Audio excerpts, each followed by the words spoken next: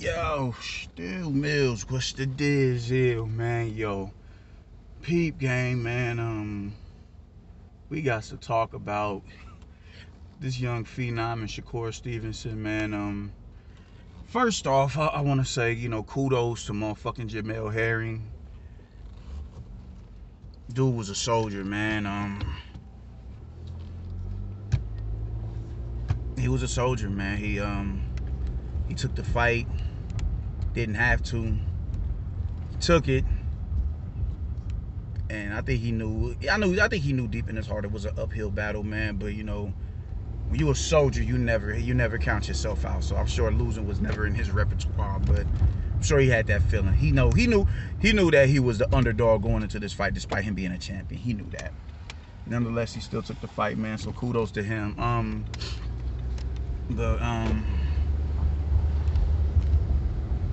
He just didn't. He could not execute the game plan properly, man. Shakur just came out fast, came out sharp, he came out active. Defense wasn't like the it wasn't the primary focal point for him. He came out, was really offensive minded, really active. He had his jab going early, and even early on, you just seen the speed advantage between the two of them, the clear, glaring speed advantage, man, and just how uncomfortable Jemel was in there, man. Even like, you got to think, man, when somebody knows that they can't do something better than another and they're still trying to do what it is that they're not as good as their opponent, when they're still trying to do what it is that their opponent is better than them at because they can't get in there and execute their game plan, that shows a level of, aggravation and uncomfort. Jemel knew he had to go in there and bang and brawl with this little nigga if he wanted to have success. He knew that. He most definitely knew that, and he just couldn't. He couldn't do it, man. He couldn't do it out the gate, man. Shakur's hooking off the jab. He's leading with the hook. It's just everything that he's throwing is landing early. By the third round, you like, oh man, this is getting ugly. This is getting ugly, man. And that's just what it was. Like, defense wasn't the primary focus, focal point for him, man. And he's just really looking like, yo, this kid, he's just really looking incredible in there, looking sharp in there.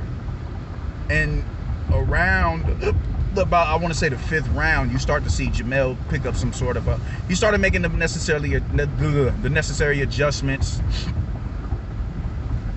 He started getting in on the inside, and what he really was doing that was helping him was his jab. And it wasn't because he wasn't even jabbing at his head. He got in the rhythm. He started jabbing at his chest and jabbing, stabbing him in the gut with the jab. And that bothered Shakur in that one round, even though you could say that Shakur still won that round, but it visibly had an effect. Like, whoa, I'm not seeing. And he's bouncing a little bit more. He's a little bit more on his toes, not from the outside, but just coming in. He just had a rhythm going to him, and he just had a demeanor and a level of confidence to him where he was stepping to him, and he had success in that one round. Even though you can say he won that round, you can also, I would say it's a swing round. And then he did better in the sixth round, and you can still consider that a swing round. It's like every time Shakur would get back active, he would go inactive, completely inactive, and he'd get back to that because it was like he was scared to get hit. He was scared to get hit, and that's he would be back on the outside doing all the posturing and feints like a slickster, doing all the all that shit to, with his hands, inviting somebody in so you can make him miss and make him pay. And it just wasn't going so good for him, man, because whatever shot Shakur threw, he landed practically. He landed. And I'm just like, yo, this kid is really putting on a show right now. You seen the level of frustration with Jemel. I mean, even like in like the fifth and the sixth round, I'm thinking, man, just hit him. And now, granted, it's easy to say that when you're on the outside sitting in. We can talk what he needs to do from the couch. We can talk that shit. We can talk that. Man, get in there, do this, do that, do this, do that. We can talk that shit because we're not in the fight. But it's a different story when you're in there and what it is that you're trying to do, that the people on the couch may be telling you to do. You're trying to do that, but your opponent isn't allowing you to do it. He isn't allowing you to do it, and that's how it was looking, man. He looked incredible in there, man. He was hitting him in the body, hitting him in the arm in the 5th and the 6th round. I seen him hit him in like the thigh. He was doing what he needed to, just get in there and just beat him up. He was doing that in those 2 rounds. And then after that, he was back on the outside, fighting like trying to fight off of the back foot. And, counterpunch. I'm like, you're not going to beat him like this. I did kind of want to see Jemel win, because I'm always going, the underdog. And just, I don't know, I just respect his demeanor a lot more. He seems to be like a real down-to-earth, humble brother. And Shakur is that as well, you dig? But I just didn't like how I didn't like the angle that he took in the presser, man. He ain't got no heart, he ain't this, he ain't that, just like talking down the dude. Talking down, like, he ain't seen his mans get blown up, by way of an IED or some wild shit like that. He didn't get that. Like, he was saying that to him, and I'm like, you can't talk that shit to him, because, he's been through it all. I didn't like that from Shakur. I did not like that. I did not like that. I didn't like that at all. I thought that was pretty tasteless. Like, how you gonna do that, bro? Like, you can sell a fight without all that bullshit. And he was on that bullshit. I was like, man, nah. I did kind of want to see Shakur lose. I'm not even gonna front. I did want to see him lose, but I didn't even do a prediction video on it. I'm like, I can see, when you base their last 2 fights, you go off of their last 2 fights, Shakur was a lot more gun shy on the offensive end, and Jemel scored a knockout in his last fight with an established lightweight or a featherweight, junior lightweight, whatever you want to call it. I don't even know. I just say 130. I don't start knowing the actual names of the divisions until you get to lightweight, that going on 135. But yeah, he, but if you got to choose between the 2 of them, Jemel, he had a more impressive win in their last fight before last night, and just the level of adversity he faced in that fight, getting cut over the eye. He received a gash over the eye, was bleeding into his eye, and for him to still go out there and get that, now I'm like, yo, that's adversity right there. Like, that's what's up. That's what's up. That just displays a level of toughness within somebody. So I was going off of that, and Shakur just went in there and just completely contradicted everything that everybody thought about. But I didn't make a video. I had a few conversations on Facebook. I said I would edge Shakur. I would edge Shakur in this fight. But I do see both of them have, they have, I don't like saying deficiencies, but they both have things that could be exploited by the other fighter. I thought Shakur Stevenson could be, him just being so defensively minded, could be exploited a little bit by the likes of a Jemel Herring. I thought that he would do that. I thought he would go out there and try and beat up his body and know better than to actually land, try or throw those big shots to try to land from the outside. And that's what he did. And as we saw, he was hitting air. He was hitting air. He's missing big from the outside. I'm like, damn, dude. You're not going to hit him with that. The 1-2, he's not landing the one. I'm like, yo, bro, you're not going to hit him with that. You're not going to hit him with that. And he went back to doing it. I'm like, God damn it. I'm like, this shit is about to be a wrap. I didn't expect a stoppage. I know that much. I did not expect a stoppage, man. Shakur is looking like he's growing, like he's growing into his grown man body. He's developing that grown man strength. He's developing that grown man strength. Even in the clinch, man, where you wanted Jemel Herring to be, because you would think he's just naturally the bigger man. He's taller. He's a little bit more beefier. And he's kind of like Deboing this nigga in the clinch. Like, none of that shit was expected. We expected Shakur, if he was gonna let his hands go, he would be doing it off of counters.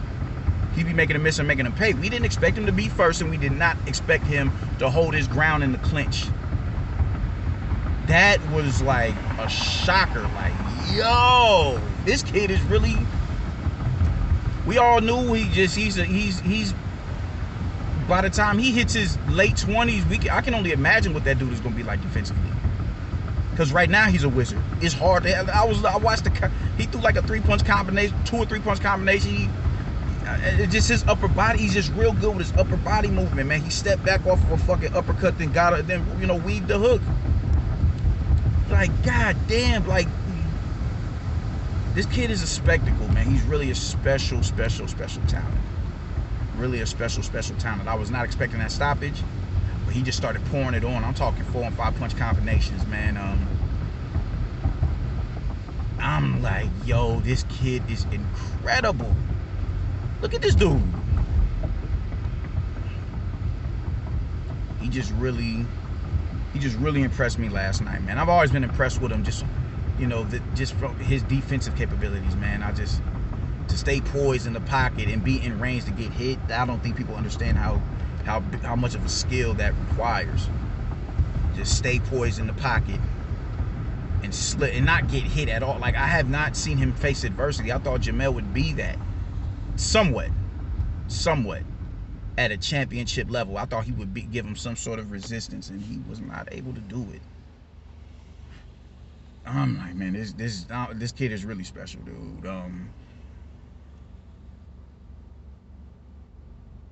We don't need to wait on no Oscar Valdez versus Shakur Stevenson fight. We need that next year.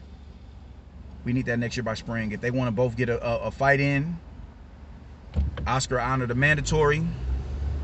Shakur, if he wants to honor a mandatory, bet that. Do that shit. We should be getting that fight by next summer. That fight does not need to be built no more than what it already is, man. Look at who was out. Kanye West is out. Michael B. Jordan is out at that fight in Atlanta. Atlanta is not a fight hub. And the stars came out and watched that fight, man. They packed the house. We do not need to wait for Shakur Stevenson and Oscar Valdez fight. And I think it's going to be a lot tougher than what Jemel was able to give him, because I've always rated Oscar Valdez, as far as the champions went, I always rated him as the best champion.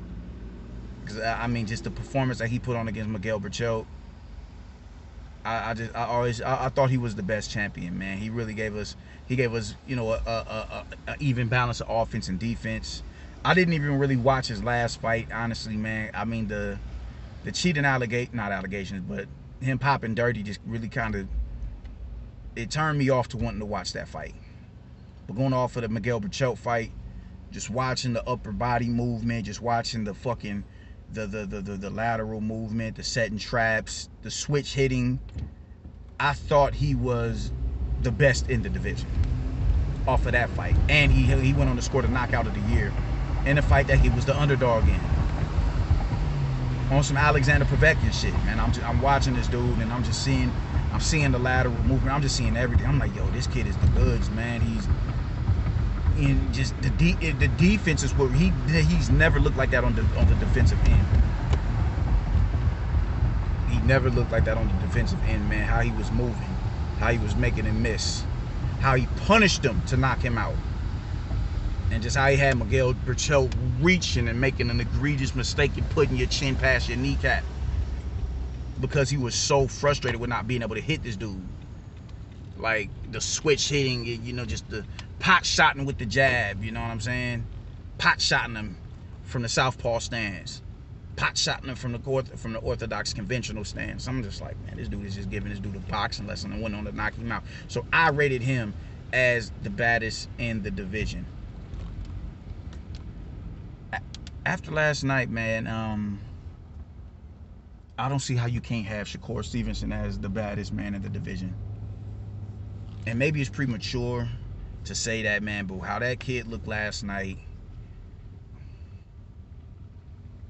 dude, I'm not going to jump out the window and say he'll be able to beat the likes of a Devin Haney. I'm not going to do that just yet. I'm not actually going to do that at all. So I think Jorge Linares is better than Jemel Herring. So I'll be damned if I just jump out the window and say he'll beat Devin Haney ass. I don't know about all that. Yeah, I'm like, y'all gonna stop playing with Devin Haney. Like, he don't get busy. Devin Haney or Jorge Linares is a lot more imminent threat than Jemel Herring is. So I'm not doing that. But I wouldn't. I won't talk that shit like he needs to move up to 35 and get busy up there because of what he did to Jemel Herring. He still needs to do work with the Colberts and the Tevin Farmers and Oscar Valdez and all them cats down there. Sosa, all of those cats down there, man. He needs to get down there and get busy, or stay down there and get busy. He needs to most definitely stay down there and get busy. Miguel Burchell. So I'm not gonna say until I see him go in there with like the likes of Oscar Valdez. If he lines it up with Oscar Valdez and looks the same way he looked last night, I would say he's ready for 35. If I was, because they're bigger punches and they're bigger punches up there at 35. They're gonna be harder to deal with. It's more to worry about at 35. So I'll pump my brakes. I'm not gonna say yet. I'm not gonna say he's ready for 35 yet. I'm not gonna say that just yet. But he's most definitely ready for Oscar Valdez, and I'd have to go with Shakur Stevenson. I don't think he'd fight Jemel Herring the same way he fought Oscar Valdez, because Oscar Valdez is a lot more dangerous than Jemel. I think he'd go back to defense first. I think he'd go back to defense first, but he'd still be I think he's comfortable. I think he's a lot more comfortable on the offensive end now that he's dethroned the champion. So I think he'd be a lot more comfortable fighting on, getting off first and setting up combinations and mixing up his attack. You'll see a combination of him counterpunching, and you'll see a combination of him counterpunching and being first against the likes of Oscar Valdez. I don't see him being offensive like that, like he was last night against Oscar Valdez, man. But nonetheless, we do not need to wait past next summer for that fight. That fight needs to happen by then, late spring, early summer, or just summer in general. But don't wait on that fight, man. So let me know what y'all think, man. Like and subscribe, yo.